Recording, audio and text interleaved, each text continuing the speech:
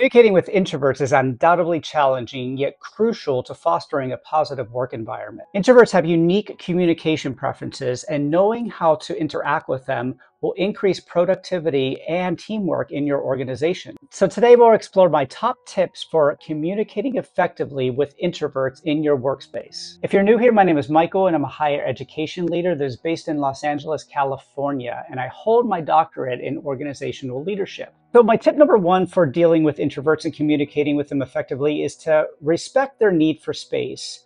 Introverts really need time to decompress and work on their own as much as possible to be effective in the workplace. And because of that, they most often work better in quiet environments. So bombarding them with constant conversation or impromptu meetings really is going to decrease their overall level of efficiency for you at work. So rather than interrupting them throughout the day, schedule one-on-one meetings with them and give them time in an individual space to share their voice and their concern about issues going on in your workspace. They may not feel as comfortable in the group setting to share their thoughts, so it's really important for you to give them that space to be able to share their ideas with you as well. And just from a personal perspective, I too am an introvert, and I find this to be very true. I find that whenever I'm working in a quieter environment where I don't have a lot of interruptions, that I'm able to work more productively.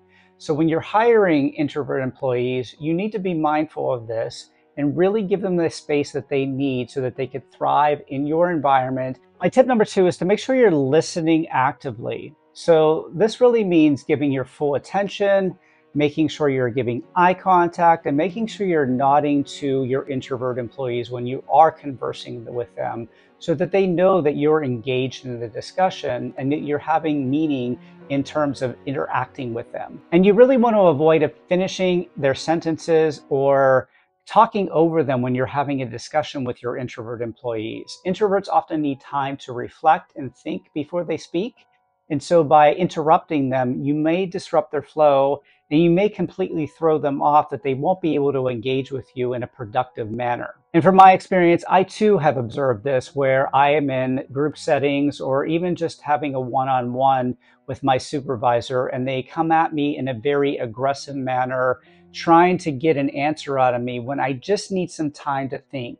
So it's really important for you as a leader to be able to enhance your active listening skills and take time for your introverts to speak and think through their thoughts thoroughly. My tip number three is to use written communication versus oral communication. Things like email and instant messaging can be very effective ways to communicate with introverts because it gives them space. It gives them time to think about the response before they do respond. And another thing you might want to consider is if you're going to have a meeting, sending out an agenda ahead of time will really be beneficial for introverts to really think through their thoughts so that when they come to that meeting, they are prepared and they're able to communicate effectively with everybody. And from my personal experience, I can too tell you that having the space to actually sit and read an email and then put it away for a brief moment of time and come back to it after I consider all the possible alternatives and solutions that I might have to the questions in the email, it really empowers me and gives me the opportunity to share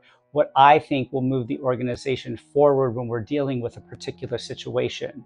However, on the flip side, if I'm bombarded with an answer and somebody needs an answer right away and they're coming to my office and they're really heated, I can often shut down and it doesn't allow me that space. So you really want to think about that in the way of oral versus written communication. I hope you're enjoying this video, and I would love it if you would subscribe.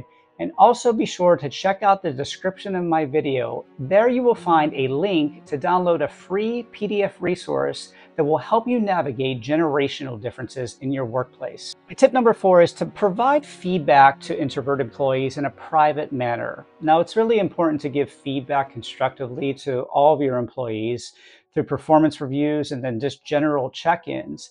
However, introverts may feel embarrassed if you do give feedback to them in an open setting or in a group setting around others. So it's really important to make space and take time for one-on-one meetings to give that feedback to them directly. If you do this, it will really open up space for them to feel safe and also give their thoughts on the feedback that you're giving to them. Now, from a personal perspective, I very much thrive in an environment where I am able to speak one-on-one with individuals in any situation, whether it is at work or at home, because I am an introvert. So this really hits home with me, knowing that if my boss pulls me aside, speaks with me one-on-one, that's going to be much more effective to me dealing with criticisms or dealing with performance matters than if I heard it in a group setting. And my tip number 5 is make sure you're fostering team inclusive environments.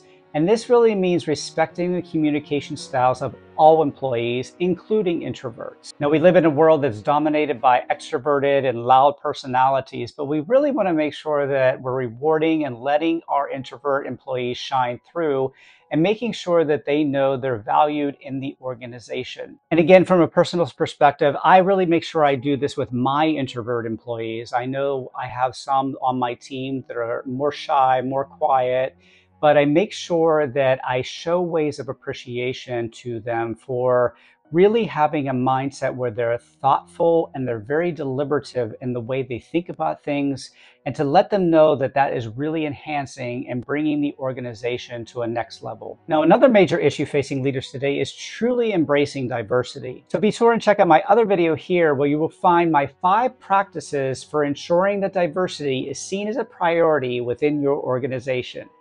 That is all for this week, everybody. I will see you in the next video. Bye-bye.